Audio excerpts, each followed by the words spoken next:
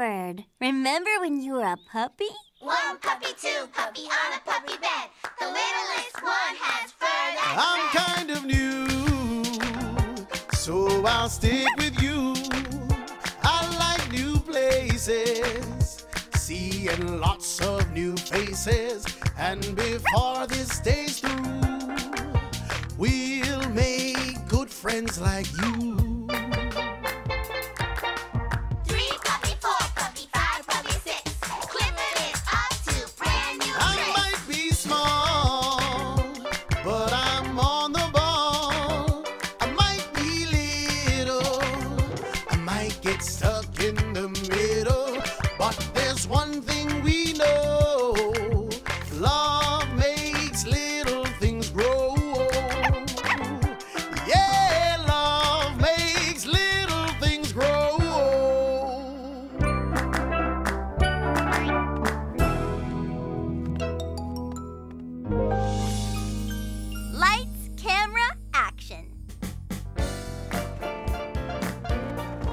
Okay, class. Today we have a very special guest. This is Ken Burns, and he makes documentaries. Hi, everybody. Hi! What's a documentary? Great question. A documentary is a movie that tells a true story and uses real people instead of actors. Want to hear about the one I'm making now? Sure. It's about pets. Do any of you have a pet? How about you? What kind of pet do you have? A puppy. His name's Clifford. He's lots of fun. He's always ready to play. And he's my best friend. Now, I can tell. I love pets too. That's why I decided to do a documentary about them. Are you having fun making your documentary? I am, but it's also a lot of hard work. Which you're about to find out. Huh? This month, you're going to take turns using the school's video camera to make your own documentaries. We are? That sounds so cool. I'm glad you think so, Shun. Why don't you, Emily Elizabeth, and Nina go first? Oh, wow. Oh, I can't wait. All right. The first thing you need to do is decide what your documentary will be about. Remember, it should be something that's really important to you. Well, we all really love our pets. That's a great idea, Emily Elizabeth. But since Mr. Burns is already doing that topic, maybe you should try something else? But you're on the right track. What else do you three really care about? We love our neighborhood. The people are great. Hey, that's it. Our documentary can be about the people in our neighborhood. Great idea. First, we can talk to Mr. Solomon at his art studio. Oh, and then Miss Grouse at the pet store. And wouldn't it be fun to visit the bakery? You sound like a natural producer. I do? Oh, that's great. What's a producer? The producer is like a team leader. They plan the documentary and make sure everybody knows what to do. That sounds like Nina, all right. She loves planning stuff. How do you like that camera, Shun? Oh, it's awesome. Then maybe you should be the camera person. Okay. Camera person. What should my job be? What do you like to do? Well, I love to read. That's perfect. It is? You can be the interviewer. That means you read about your subject and write down important questions to ask people. Okay, that sounds great. Well, it looks like you three are ready to go.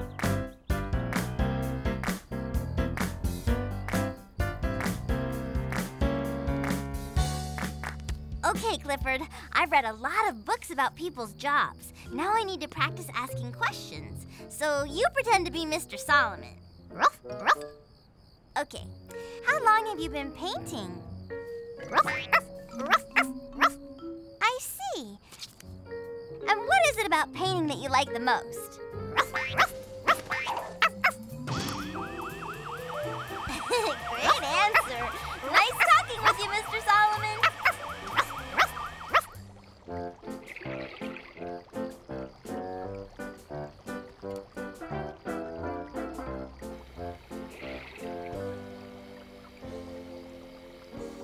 Now, let's see what it looks like if I turn the camera like this. Cool. Now let's see if I dim the lights.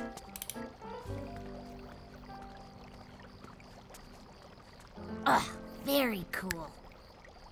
I've got to remember that. Okay, this is everything I need to keep things organized.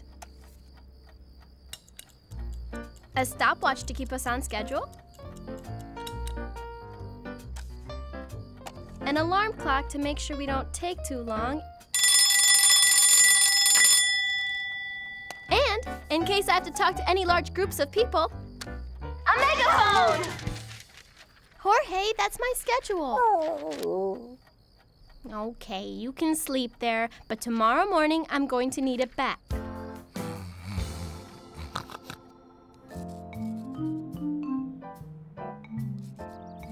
What's the name of the book you're working on? Flo and Zoe and Who They Know. I think that... Wait a second. What's wrong? I think the light could be better. I did this thing last night in my room, and it was really neat.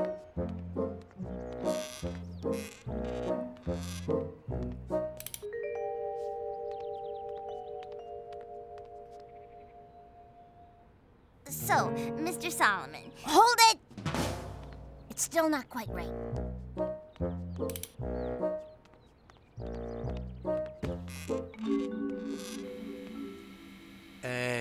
Shun, don't you think this is too... You're right. It's still too bright. Shun? I don't think Mr. Solomon can see the animals. And we can't see Mr. Solomon. Okay, that might be too dark. Oops. I'm sorry we didn't have enough time to do the interview with Mr. Solomon. I'll leave the lights alone this time. And I'll make sure we don't fall behind schedule again. We better get started right now. Are you ready to begin the interview, Miss Grouse? Well, I sure am. This should be fun. Sorry, I'll get that.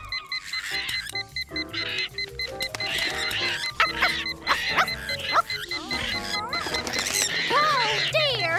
The bird!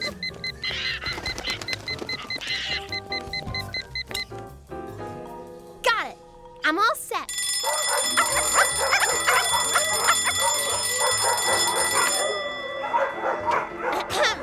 Okay, quiet on the set.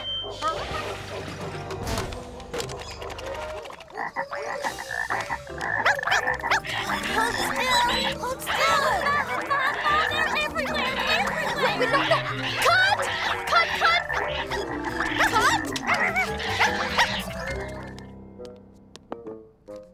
Okay, guys, this one has got to work. And action! So, what are you making? A giant Hawaiian wedding cake. It's my own special recipe. That sounds delicious. It's time for the eggs. We need 7 eggs. 1, 2, 3, 4, 5, 6. How many years have you had this bakery? 3, 4, 5, 6, 7. Was that 3 years or 3 eggs? What? Years, I think. Now I must put in 6 cups of pineapple. That's 1, 2, 3. How many layers will this cake have? 2, 3, 4, 5, 6 cups of pineapple. Oh, I'm sorry. Was that 2 layers of cake or 2 cups of pineapple? I don't know. But now it's time to mix it all up. Oh, I think maybe there are a few extra ingredients in there.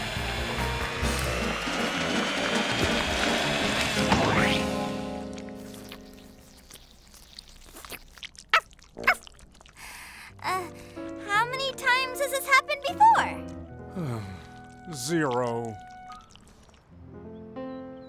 What a disaster. We spent all day working on our documentary. But have nothing to show for it. Look at Clifford. He's trying to get close to those butterflies. I can't believe how quiet he's being. And how still. I know. He's not disturbing them at all. I wish we'd acted more like Clifford today when we were filming.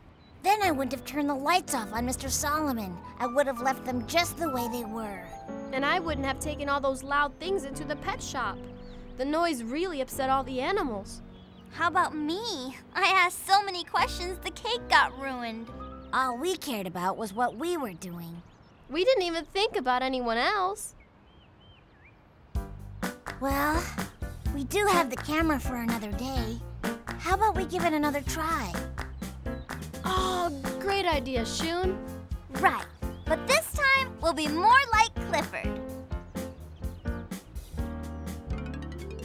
And now for the most important part, the candles. Do you think my customer will be happy with their birthday cake? Thanks, Emily, Elizabeth, Shun, and Nina. That was a terrific documentary. I could tell just by watching how much you care about your neighbors. Do you think the project helped you learn more about them? It sure did. And you know, I think we also learned a little bit more about ourselves, too. Yeah.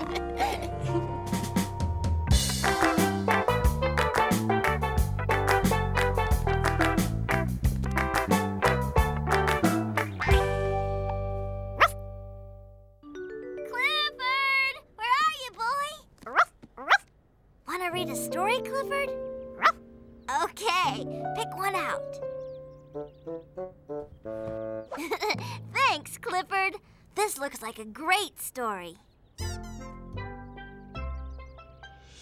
Today's story is Speckle and the Made-Up Rules. One afternoon, Speckle invited all his friends over. He had a new board game and couldn't wait to share it.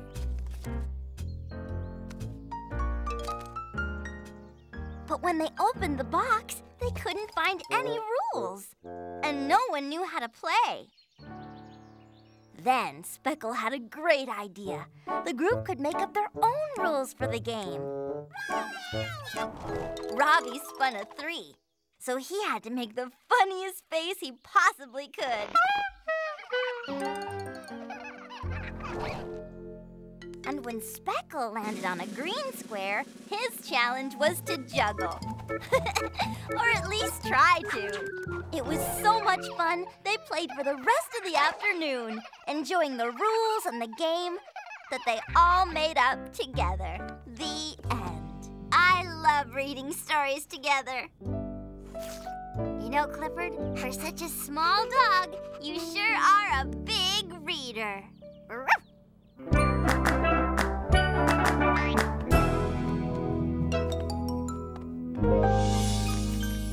Basketball Babysitter.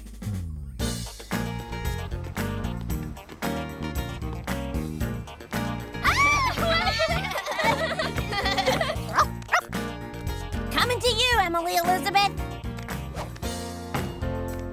Oh, oops.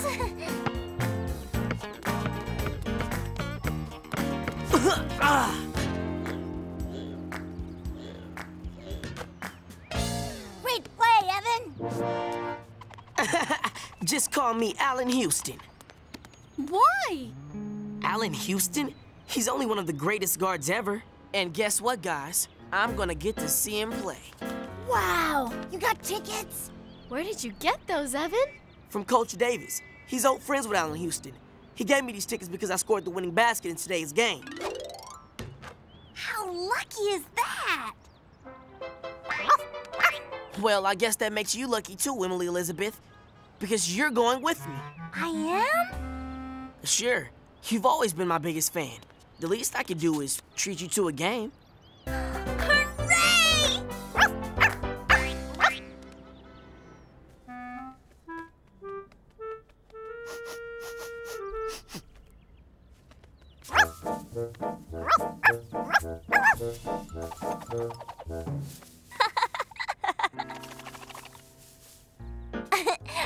think you'd make a good basketball player too, Clifford.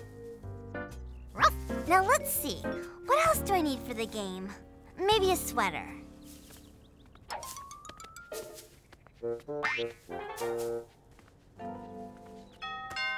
That's Evan. Time to go. So long, Clifford.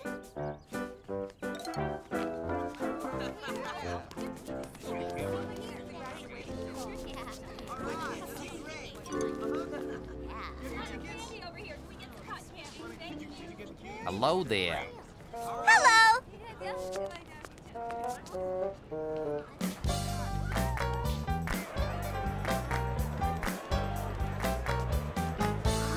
Look at all the fans. And the building is so big. Uh-huh. It's pretty cool. Tickets? Hey, aren't you a little cutie? Thanks. Gee, everyone is so friendly around here. Right this way.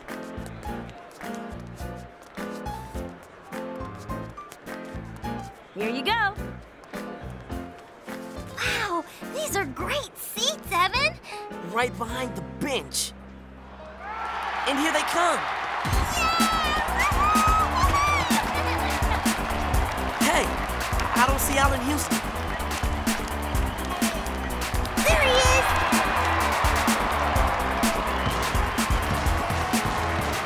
I am so psyched. Allan Houston is my hero, and we're sitting right behind him. Boy, this is perfect.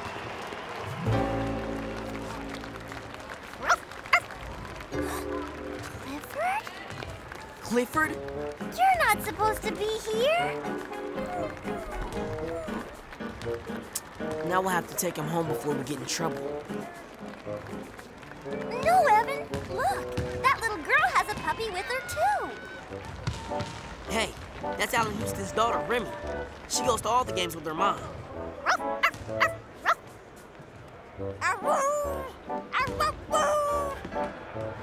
Clifford! Hoops! Hi, I'm Emily Elizabeth, and this is Clifford. I'm Remie. This is Hoops.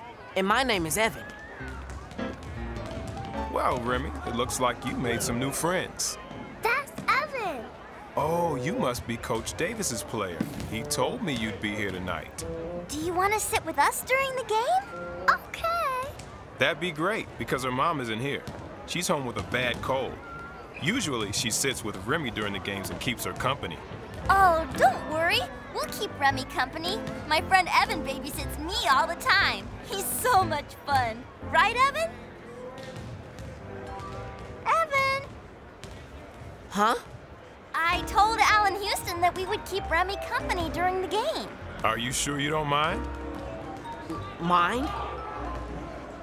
Evan? Sure, no problem. Thanks, I appreciate it. Have a great time, okay? Okay, Daddy. You too, Hoops. Wow! I just spoke to Allan Houston. I know.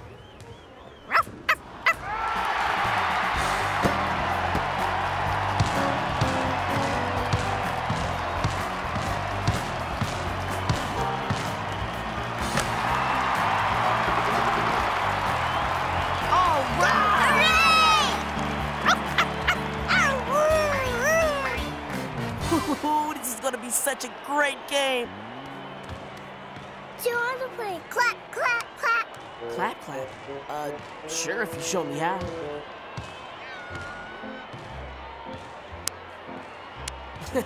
You're pretty good at this, Remie. What happened? Allan just stole the ball from the other team and scored a basket. He missed it. Oh, well. That's okay. He'll make a lot more great plays tonight. I'll see you the next one.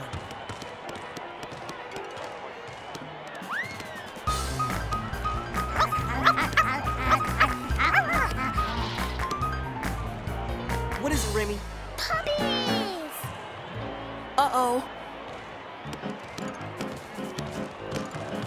Excuse me. Pardon me. Sorry, I didn't want to step on your toes. Excuse me.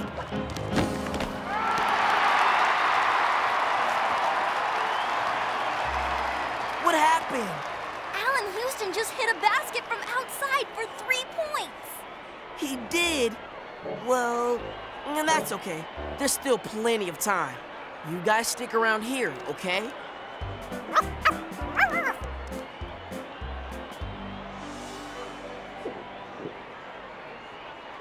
Hi, Daddy.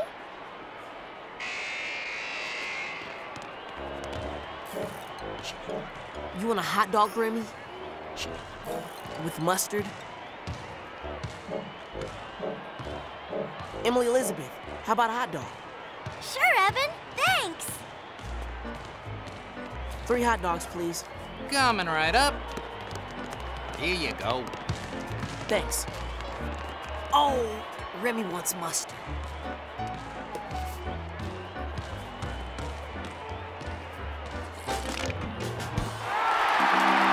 Wow! Allan Houston just made a perfect alley-oop pass. What a great play! Hey, you got some mustard on your shirt there, Chief.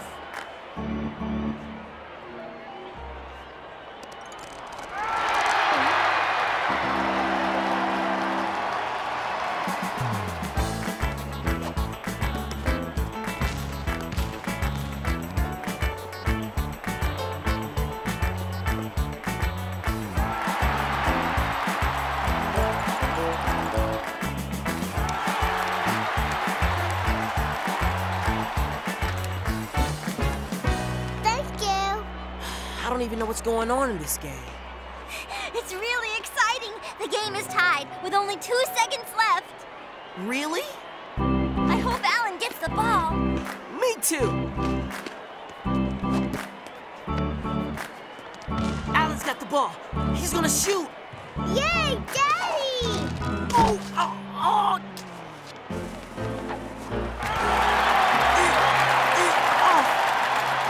What happened? Allan just scored the winning basket. They won!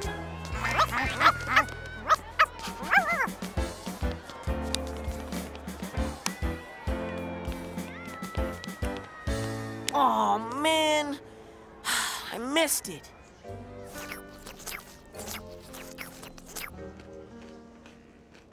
Wow, what a great game. Thanks for inviting me, Evan. No problem. Daddy! Did you have fun today? Yes. Thanks for keeping Remie company. It looks like she had a great time. I hope you enjoyed the game.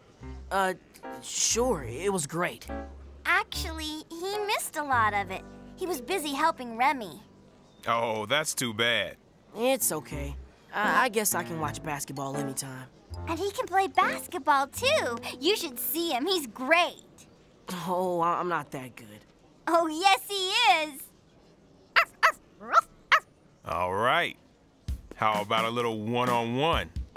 One-on-one? With you? Now? Sure, why not? Unless you're too tired. Yes, absolutely. Let's do it. Okay, come on. Thanks, Emily Elizabeth. This is one of the greatest nights of my life. Oops. Oops. Thank you too, Clifford. Nice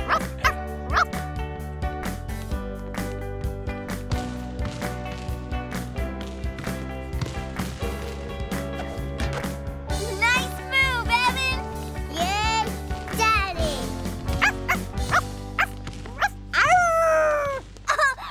Run!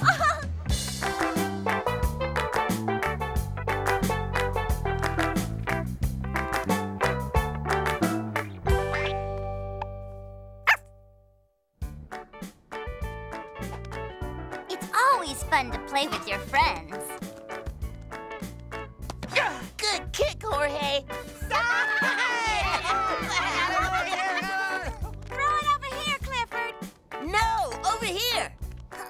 But sometimes when you play, it's not so much fun for someone else. Shh. The little ones are asleep, Clifford.